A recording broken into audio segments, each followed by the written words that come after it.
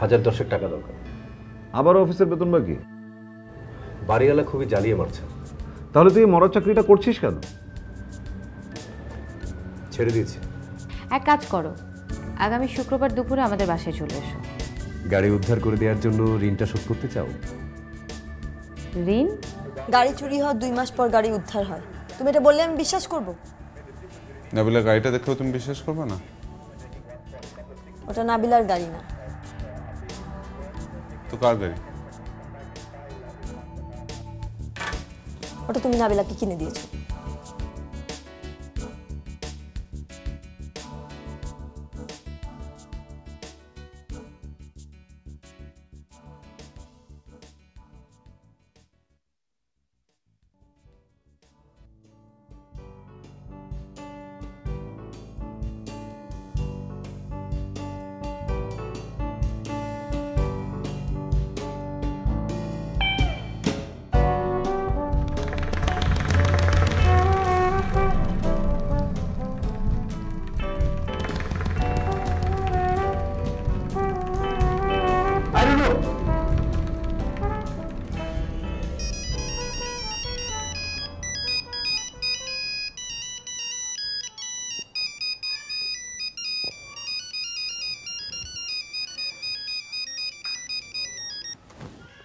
Hello. Rafiq, Nabila বলছি। হ্যাঁ বলো। শরীর খারাপ নাকি? না, ঘুমোচ্ছিলাম। এত বেলা পর্যন্ত ঘুমাচ্ছ? একটু রাত করে ঘুমেছি তো। কি করো অত রাত জেগে? না তেমন কিছু না। দুপুরে আমাদের বাসায় আসছো তো? ও হ্যাঁ হ্যাঁ আসছি। চলে এসো কিন্তু। ঠিক আছে, বাই।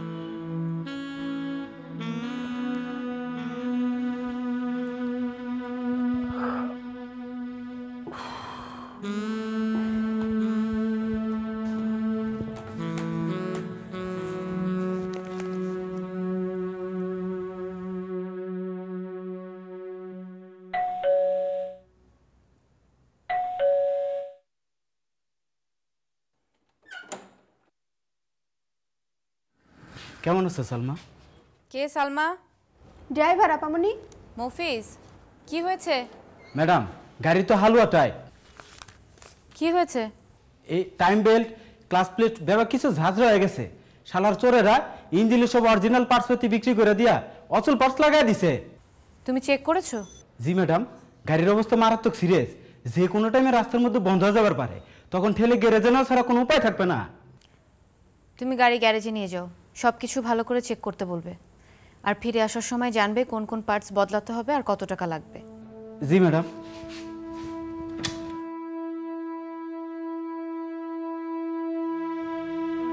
খোকন, যাও দরজাটা লাগিয়ে দিয়ে আসো।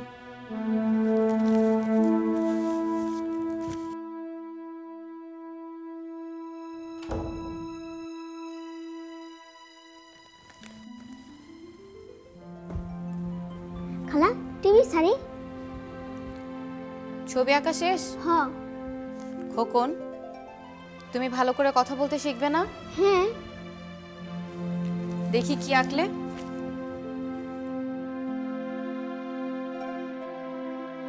খোকন, তোমার নদীতে একটাও নৌকা নাই কেন? খালা বন্যা এসে তো সব নৌকা ডুবে গেছে। তাই?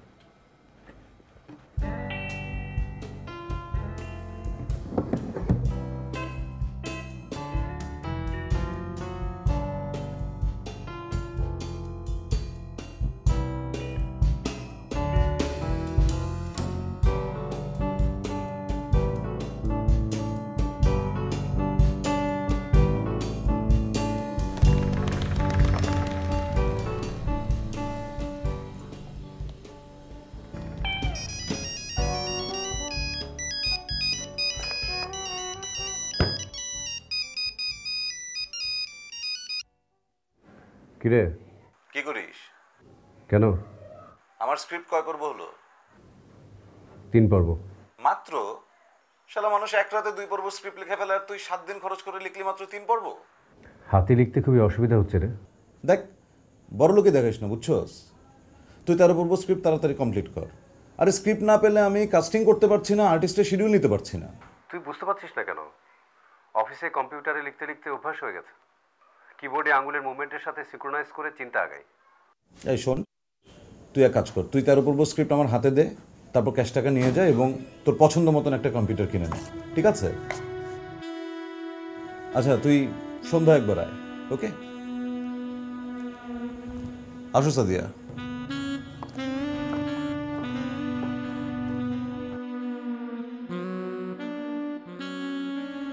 তুমি অবশ্যই একটা সেন্ট্রাল ক্যারেক্টার ডিজার্ভ করো। এতদিনে মনে হলো এটা আপনার? তুমি বুঝতে পারছো না? সাংবাদিক সাহেব ইচ্ছে করে দেরি করে আসছেন, দাম দেখাচ্ছেন আর কি। না, সেরকম না। তাহলে সৌজন্য জানে না? রফিককে দেখে তোমার মনে হবে এরকম একটা গো বেচারা ছেলে সাংবাদিকতা করে কিভাবে? গো বেচারা? বাংলাদেশে কোনো গো বেচারা লোক ছিনতাই হয়ে যাওয়া গাড়ি উদ্ধার করতে পারে? না, সাংবাদিক কখনো গোবেচারা হতে পারে না।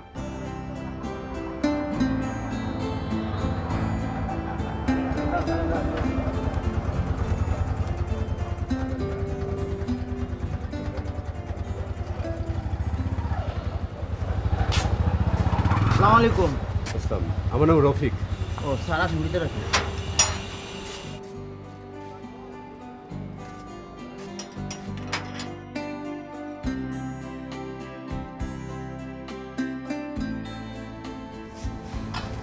যাও, মা আর ভাবিকে ডেকে আনো। কি ব্যাপার? স্পেশাল ডিরেকশন দিয়ে চা বানিয়ে আনলে মনে হয়? হ্যাঁ, এটা একটা বিশেষ ধরনের চা।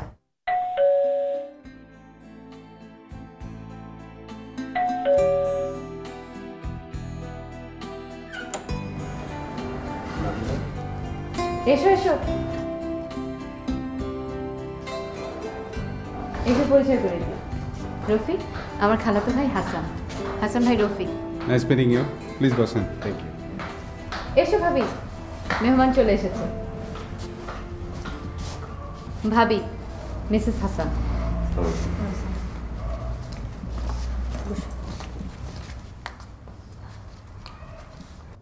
আর আপনি কে? ছিনতাই হয়ে যাওয়া গাড়ি 2 মাস পরে কিভাবে উদ্ধার করলেন? আমি তো গাড়ি উদ্ধার করিনি, পুলিশ করেছে। পুলিশ করেছে?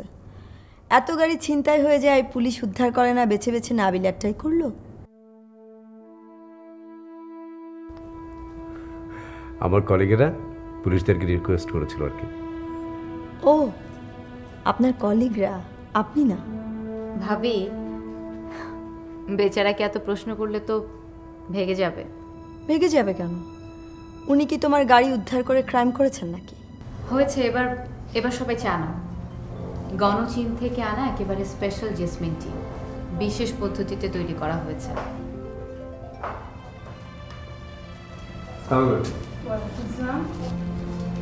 বসো বাবা, বসো।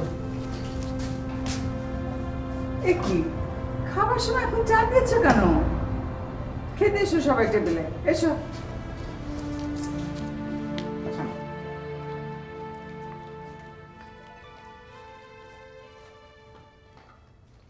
ঢাকায় একাই থাকো? জি। তোমার দেশ কোথায় বাবা? বগুড়া। বাবা মা বেঁচে আছেন? জি, বেঁচে আছেন। তুমি বাবা গাড়িটা উদ্ধার করে না দিতে পারলে এটা বের করা সহজ ছিল না। এর জন্য ওকে অনেকবার ধন্যবাদ দিয়েছি। তুমি আর এর প্রসঙ্গ তুলো না মা। সাংবাদিক সাহেব, আমাকে আপনার ফোন নাম্বারটা দিন তো, কখন কি কাজে লাগে। আচ্ছা, দিব। সালমা। জি আপামনি। খোকন কোথায়? ঘুমাইতাছে। কেন, খেয়েছে? হ্যাঁ। গোসল করেছে? হ্যাঁ, 1 ঘন্টা ধইরা গোসল করছে। আফা, ওর বিপদ হইব। খোকন পানি ভরা বালতির মধ্যে মাথা চুবাইয়া দিয়া বুড়বুড়ি তোলে আর কয় আমি ডুমুরি হমু, সাগরের তলে গিয়া মণিমাণিক্য তুইলা আনমু। আচ্ছা তুমি যাও।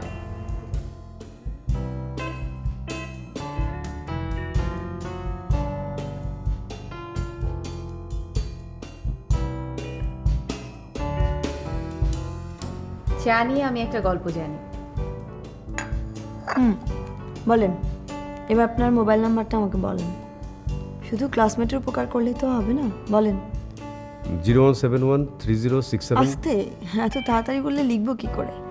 30 তারপর 67 67 522। 522। তুমি ওর নাম্বারটা নিলে তোমারটা দিলে না? দাঁড়াও, এত ব্যস্ত হচ্ছ কেন?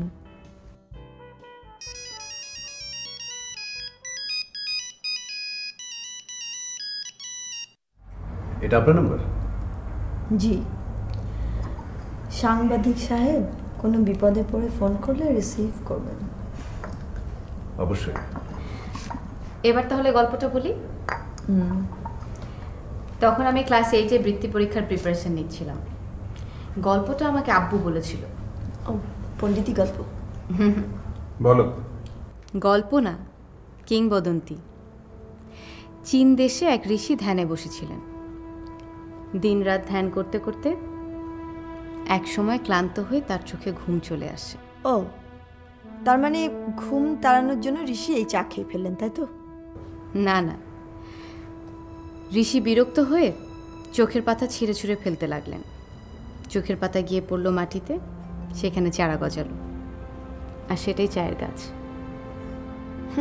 চমৎকার। একদম গাঁজাখুরি গল্প নাকি সাংবাদিক সাহেব?